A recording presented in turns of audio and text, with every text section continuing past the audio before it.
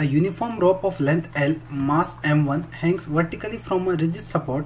A block of mass m2 is attached to the free end of the rope. A transverse pulse of wavelength lambda 1 is produced at lower end of the rope.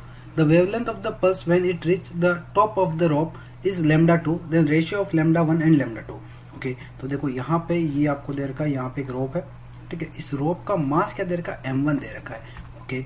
और दूसरा यहाँ पे मास लगा रखा है, m2 मास लगा रखा है, ओके। टेंशन मान लो यहाँ पे T1 डेवलप हो रहा है, तो यहाँ पे टेंशन कितना डेवलप हो रहा है, अपन मान लेते हैं T2 डेवलप हो रहा है, ओके। लेंथ अपने को गिवन है, लेंथ अपने को दे रखा है L है, ओके। तो यहाँ पे सबसे पहले अगर टेंशन की बात करूँ तो T1 को क्या बोलेंगे, T1 को अपन बोल देंगे m2 into ji.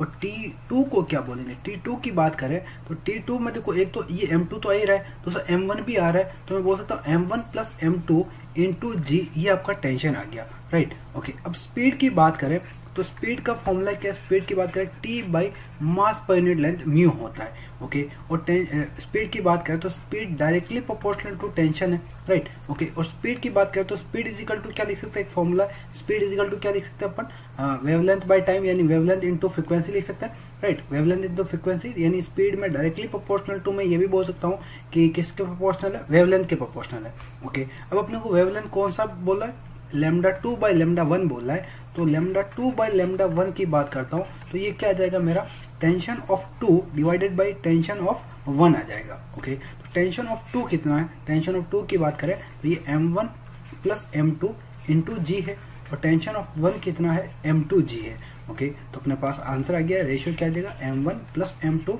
Divided by m2। कौन सा सही है यहाँ से, डी आंसर सही है।